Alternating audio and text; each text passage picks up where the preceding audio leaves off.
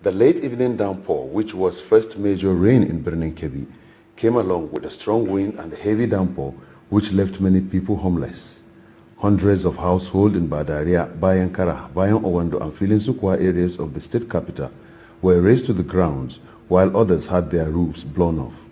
Some of the victims, many of whom slept outside with their families, said they have lost most of their household furniture, while their buildings are now inhabitable, calling on the state government to come to their aid so that they can be able to rebuild their abodes. Now we don't have anywhere to stay outside. While my children slept in my neighbor's house yesterday night, everything like that. And everything went up, even defense, everything came down. So we are here. As you can see the pictures. Why the government and supply us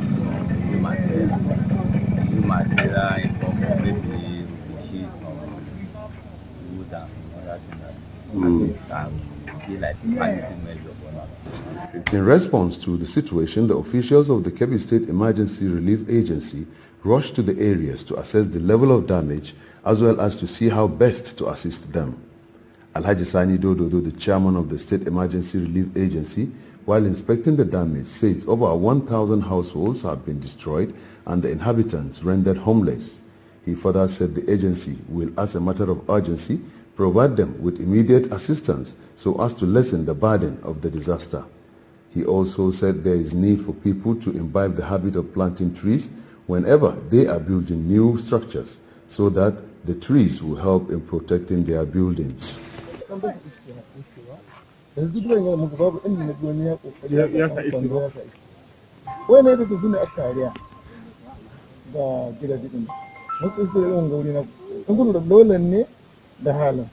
Most hit among the areas are the police mobile barracks, new extension Badare area and Bayankara, all in Kebbi. Hamza Galadi Mazuru, Liberty News from Kebbi.